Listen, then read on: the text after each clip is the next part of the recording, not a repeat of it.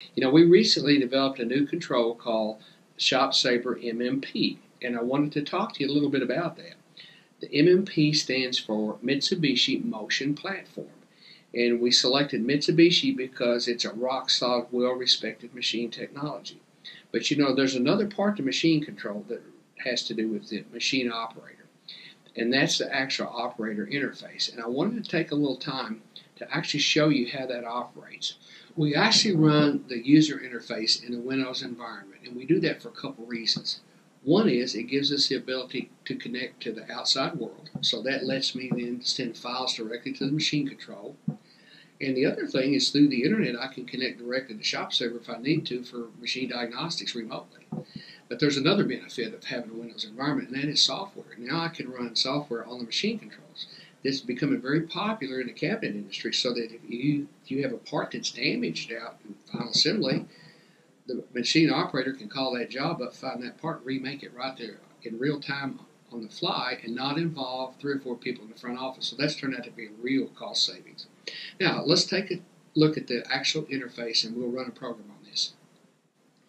Okay, this is what the operator actually sees. Right, if you notice, everything's positioned on a single screen, so it's real easy to navigate. When we run a program, we'll see that displayed here. Okay, what you see here, the red rectangle represents the machine's actual work envelope, and this red circle is actually where the spindle is. And we use these buttons to move it around. By the way, keyboard moves also work on that, so you can actually use the arrow keys on the keyboard, and that works just fine, which is real handy. Now, if I want, I can actually move incrementally. So sometimes when I'm doing a real accurate setup, I may want to move it 1/1000th of an inch at a time. So when I click on that, each time I hit that, it moves it 1/1000. So that's pretty nice. All right, now let's actually run a program. So let's say File, Open, and I'm going to run that program right there.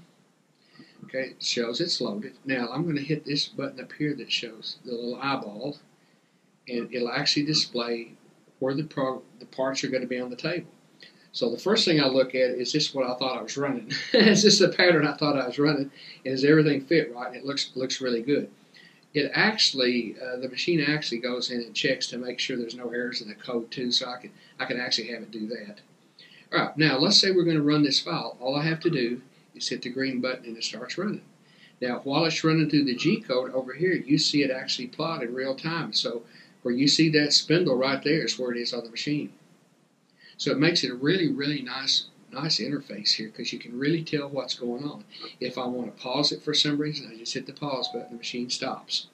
Right, sometimes that happens if I'm surprised. You know, it makes a move I wasn't expecting.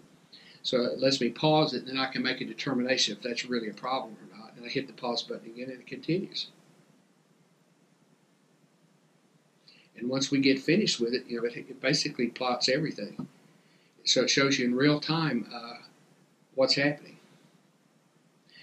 Well, I hope you enjoyed this ShopSabre Minute. I wanted to take time to show you this exciting new control interface. Thank you for watching.